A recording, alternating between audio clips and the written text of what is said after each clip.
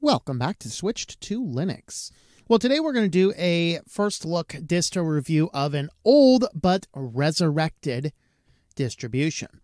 This was just re-released a couple weeks ago, January 30th, 2023, and this is LegacyOS, based out of Australia, and it is originally based on PuppyLinux, with the aim to produce a Linux distribution that A, could work on really old computers, and B, would have a more usable, more user-friendly, and even aimed at teenagers Linux distribution.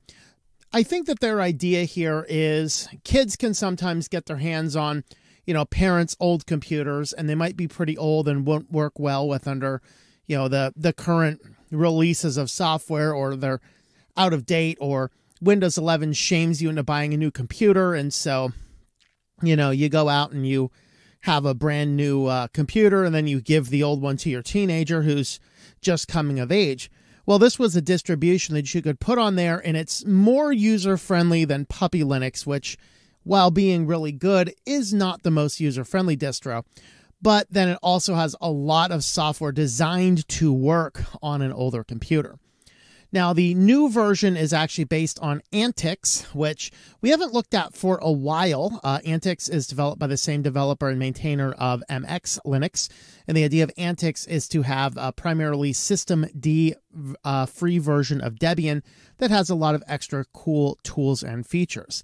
Of course, the most controversial video about Antix that I've ever done is the one looking at some of the bookmarks that were left behind in Firefox, which had some very interesting content in there. We'll put it that way. But nevertheless, we're going to overlook any of that and look at what this distribution looks like.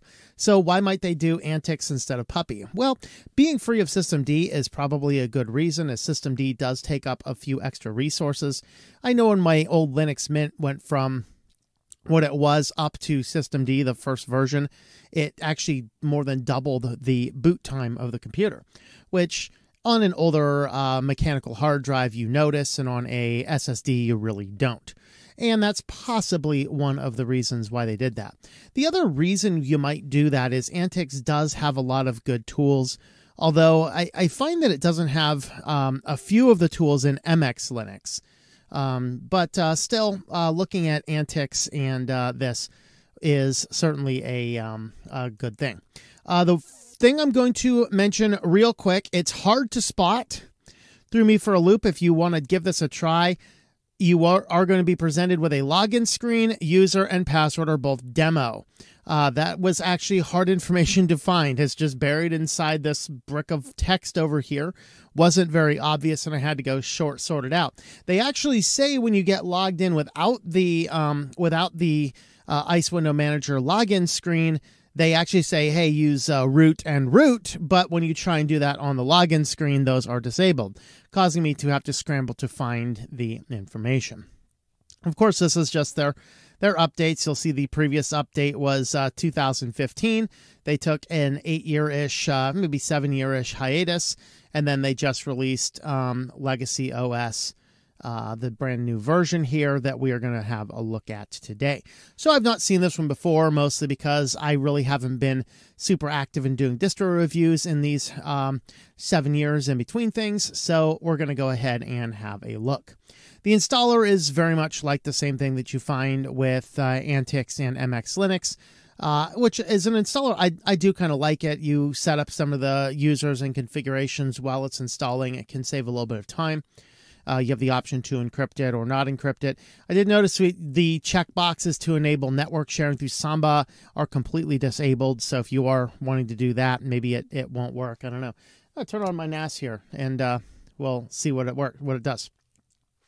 Let's go ahead and boot into it, and hopefully it gets in there. I did have a few issues with getting right onto the login screen, but that's not an issue with that. I think that's an issue with my computer/GNOME boxes, as I do notice several distributions do actually give me that problem. So once I get logged into the screen here, then we'll go ahead and come back.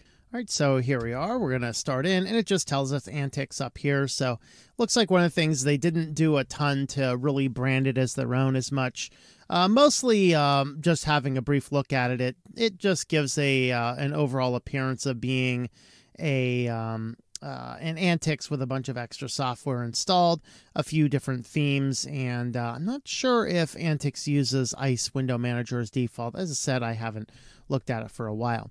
Now that we're here, you can press the F1 key, and you can switch between different session types. There's a minimal ICE, rocks ICE, ZZZ ICE. I'm not familiar enough with ICE Manager to tell exactly what those are, but let's go ahead and get logged in here. I set in Legacy and then entered my super secret password. That's definitely not 123. And then we get landed here on the desktop. It looks like it is not saving my variables for the correct screen resolution. So let's just go ahead and fix that real quick.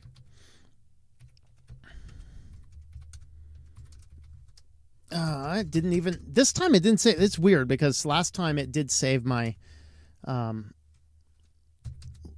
what is it doing? It's like number lock is doing weird stuff.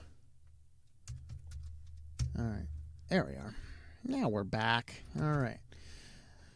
All right, so there we have our desktop there, and when we get logged in here, and you do need to reset the wallpaper to fix the what's going on there with the desktop. So let's just go ahead and do that now. We have a couple different wallpapers to choose from, so we have a couple defaults. I'll just go back to this one here, which I actually think is actually just a little bit down the road from where I took my pictures of Aurora Borealis, because I believe this is the hotel that was a little off in the distance from mine, which, if I am correct, then this would be taken over Voyagers. But I don't know. We'll see. I'm not 100% sure about that. Just an observation. I do remember these 4 peaks. Anyway. So let's go ahead and have a look first. When we get logged in here, we have a control center. The control center in Antix is not quite as good as the control center that we saw in MX Linux, although it is pretty perilously close. So we'll say, sure, it's pretty nice. Of course, we saw the choose wallpaper. You have ICE Window Manager settings here. So if you're familiar with that, and I am not an expert on the window manager, on the ICE Window Manager, so I've used it a few times. I can make my way around it, and that's about it. Here's customizing your look and feel. So we have a few different options there. So you can kind of choose whichever kind you would like to use here. It does have a more of an older look to it, so just be aware of that. Let's go with that. Sure. All right. And then under software, we have a package updater. We have an auto remove, which will run the sudo apt auto remove. We can manage our packages. This one here is Synaptic Package Manager, Repo Manager. Not sure exactly which that one is. Let's see that one there. Okay, so these are what repo do you want to use? Oh, so I'm using a repo from over there. Let's go ahead and switch our repo to, let's go with Atlanta, Georgia. What's close to me right now? Yeah, I think this might actually be the closest to where I'm at right this moment. So, okay, there's Antix. Here's your Debian repos. And then, so you can see we have Bullseye, and we have Bullseye Security. And we can see that we have our non-free is enabled in each of these guys here. If you wanted to test over, switch over to like testing and things, unstable, SID, you could actually do all that from inside of here, and then go ahead and make those individual changes. And then here's your individual sources. So they do actually have a few extra sources in here that they had mentioned. They have the Microsoft in here. So if you want to install Microsoft Edge or Google Chrome, like ew, so you can turn those off if you don't. There's basic SID stuff. These are installed in here for the people that do want to use those. They're not installed by default, but they make it easy to install them through the software store because they've added those repos. So that's actually a nice option that we have as well. And then there's a few other options that we have. So sure, let's go ahead and do that. And we'll go ahead and close that. And then our package installer. This is the software installer that we find inside of MX Linux, which is a really good one because it's easy to use. It's easy to understand. We have WaterFox Classic Current, G3. We have a Tor browser. We have ungoogled Chromium. Here's your Google Chrome, and Microsoft Edge should be in this list somewhere. I might just be missing it.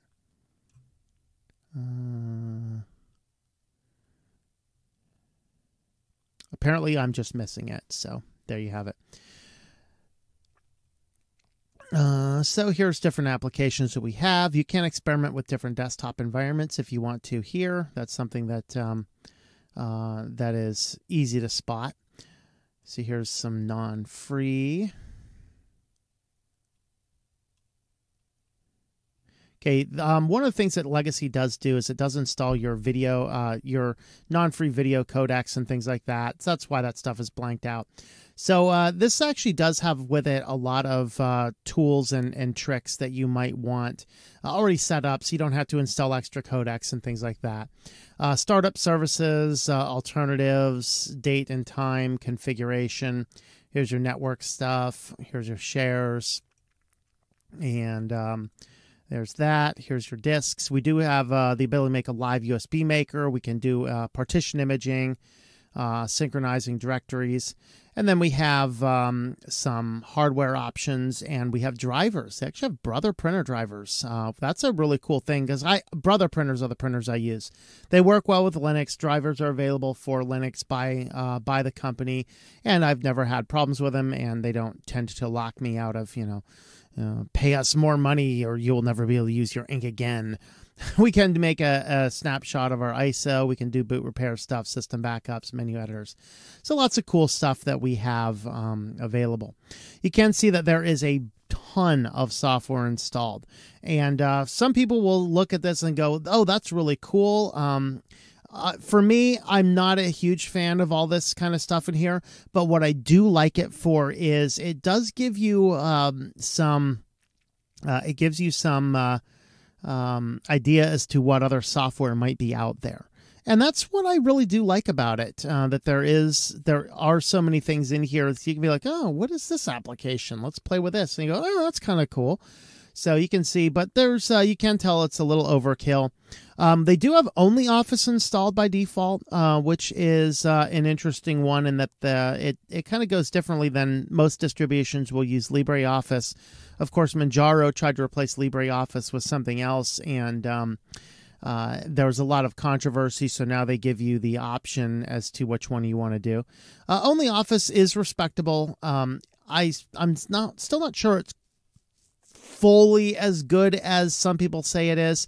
But as I have been experimenting with it, mostly in the course of doing writing things just to see if it's a good alternative out there for authors, I found it does actually have some good compatibility with Microsoft Office. I still do find LibreOffice to be a better option overall, but that's okay. Here's your basic preferences. Here's your programming and our system tools. So we do have a lot of different options here. You can see we're running on 100 megabytes, 171 megabytes. I mean, that is really awesome. So that does tell you how well this system is going to work. So this certainly is something that is going to be very good for people who do have lower spec computer. If you're one of the people that you're like, I don't need to save my computer and Windows keeps on wanting to force it, it'd be worth giving this one a try for sure. Let's go ahead and look at that little controversial part here and see if they still put those bookmarks inside of here. My guess is, and some of the discussion on that video, which was a long time ago, is that was still a beta version that we tested out on Antix, and it's very possible just things weren't scrubbed out of there before the final release. You never know. So overall, the installation is very easy, very quick to use. The system is very snappy. It does have an older look, so it's not a lot of eye candy to look at, but it does seem to work really well here. It's going to work really well under even really old computers. I didn't notice if there's a 32-bit or just a 64-bit version of it. There was really only one download presented, meaning it probably is only 64-bit. But it does give you a lot of extra tools. For me personally, I'm not sure I would go with it as a regular daily driver. simply because there's so many applications in it. Since my computers aren't so old that I need just very few things. Honestly, it's one with the appearance is not as nice as I could have. It's probably going to lack some of the online accessibility that I like, syncing my Nextcloud in to sync my calendars and contacts into my main system, which of course my Cinnamon OS can do. Even my Plasma systems can do that as well. And a lot of extra software. I actually do not like a lot of bloatware on my main system. So for me, I like going with the more minimal distributions. I will even uninstall software I don't need and just install the packages that I do need. So that's kind of my general approach. So I wouldn't use it as my personal daily driver, but there's a lot of people out there who would like this approach. And honestly, in that approach, this is a very nice distribution. If nothing else, you can learn about a few other options in there, and then you can kind of just see how good an old computer can still run on Linux. And this is one of those testaments as to why I'm frustrated by the fact that every computer company out there that sells Linux only sells like the highest end computers that your average person is not going to go out to the store and afford. Whereas you could put together a lower spec system, a budget computer, and actually put something like this on it, and people wouldn't even know it was low spec. That would be a great thing to provide to people who may not be as aware of your system resources or the need for them. But I imagine I could get onto here without a problem. I imagine I could do videos. I could do anything that I would need to do, and all the software is going to run pretty well. So there is my look at LegacyOS. I'll go ahead and link their site down below. They did say they are working on a new website. But you can go ahead and give this a try, particularly if you have an older computer, you want to see what this can do with it. And it is definitely worth having a look at. Of course, this is also the same people who brought us PuppyLinux, which is also another really good Linux distribution. So thanks for watching this video today, and I hope that you enjoy switching to Linux. Thank you for watching this video from Switched to Linux. This channel would not be possible without the backing of the program supporters scrolling on the screen now. You can be a supporter at Patreon at patreon.com/TOMM or at thinklifemedia.com.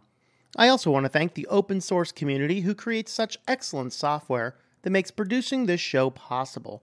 Please remember to support your software communities. Thank you, and I hope that you enjoy switching to Linux.